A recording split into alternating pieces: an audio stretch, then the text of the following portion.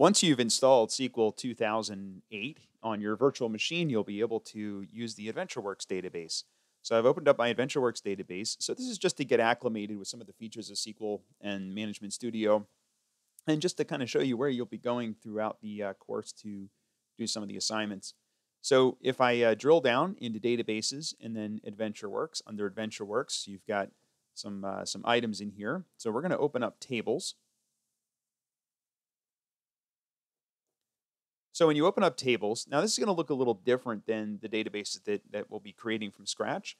But when I look at this list of tables, and I'll just expand this a little bit. And by the way, in Management Studio, on this left side, this is called the Object Explorer on the left-hand side. And it shows us all of the objects in our database. And we can drill down using the little plus symbols. So you can see here, as I go through this list, I can open different tables up. So each one of these is a table. And one thing to note here is that the table names have two parts. The first part is the schema name. The second part is the actual table name. Now, in this particular database, since this is a sample, they use lots of different schemas in here. So you've got the sales schema, the purchasing schema, production, person, human resources, and then DBO. In your databases that you create from scratch, all of your tables are going to have a schema of DBO. And we usually don't change those in this course, although in a real database in the real world, you may use different schemas. And we'll talk more about why and how we would use schemas later on. But for right now, it suffices to say that these are all database tables that we're looking at here. Now in your system, you're going to want to find human resources.employee, hit the plus, and then we're going to open up columns. So here we can take a look at some of the columns that we have in this table. So an employee, if you think, what types of things might describe an employee? So for example, here we have a contact ID, a national ID number, login ID, manager ID, a title, birth date, marital status, gender, hire date, salaried flag, vacation hours, and so forth and so on.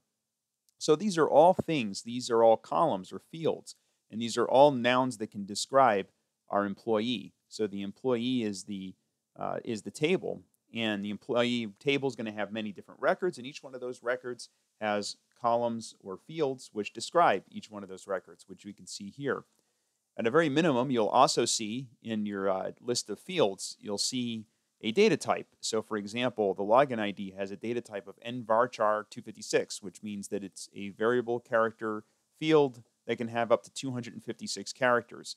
Whereas the contact ID, for example, is an integer. INT stands for integer. We're going to learn more about data types later on. You'll also notice that some of these columns have a little key next to them, indicating that they are keys or they uniquely identify a record. In this particular table, we can open up the keys field to take a look. So you can see here that there is one primary key, which is the employee ID. That's the primary key for this table. So every employee has an employee ID that uniquely identifies that employee. In this case, that's actually called a surrogate key. We'll learn more about natural and surrogate keys later on. But just understand for now that a key uniquely identifies a row or a record in our database table. So every table usually has to have a key. It's not required, but it's usually best practice to have a key in SQL Server. Some database engines do require a unique key on every record.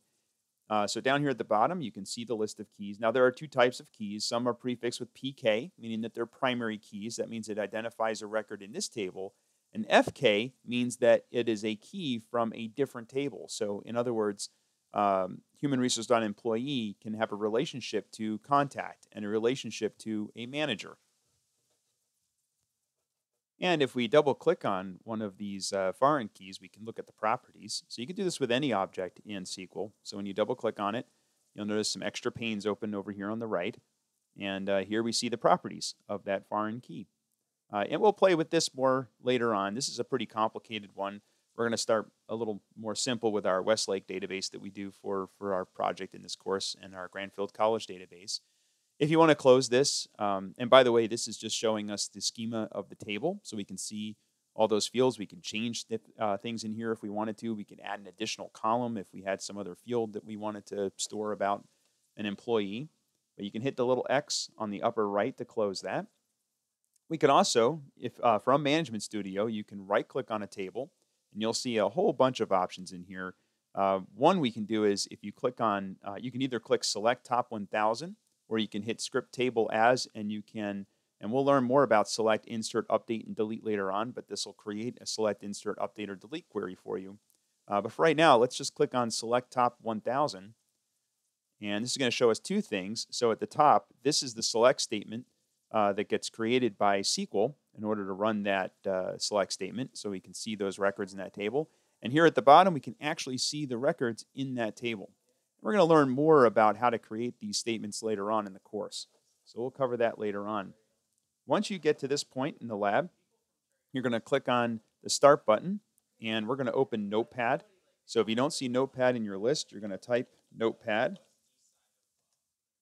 And you're going to type your name in here. So I'm just going to type Brian space Green. I'm going to shrink this window so it's not so big and just put it up here in the corner or somewhere where it's not in the way. So I'll just put mine right here. And at this point, you'd want to take a screen capture of the entire screen, and this will be the deliverable for Lab 1-1 for Unit 1. And this is your first lab for the course.